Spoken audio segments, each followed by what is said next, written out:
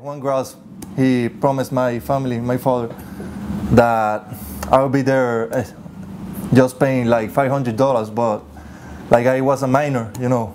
My father didn't want to send me alone, so he talked to my brother, to my eldest brother, to go there with me, and so my father finished up paying $900 every month, and you know, it was kind of hard living there, because we were living with a girl that she was a drug addict, man, and every time I came home, I used to see her on his bed, like she was almost, like when I saw her, she was like almost like dead, man. It was kind of crazy.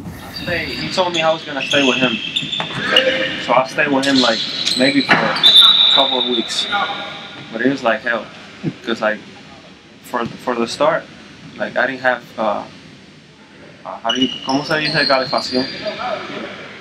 They didn't have heater, so he was like freezing. It was crazy. No heater. So we were upstairs, like he had a not a bed, like clothes, so I can lay on it and sleep. You sleep on a pile of clothes? Yes.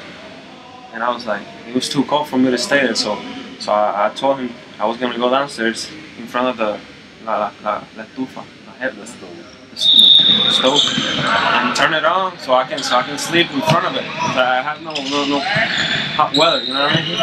So basically, I stayed there. I slept there for the time that I was there. And then, I mean, I couldn't handle that no more. I mean, you're 16, you can't be living like that with that cold. And that's crazy.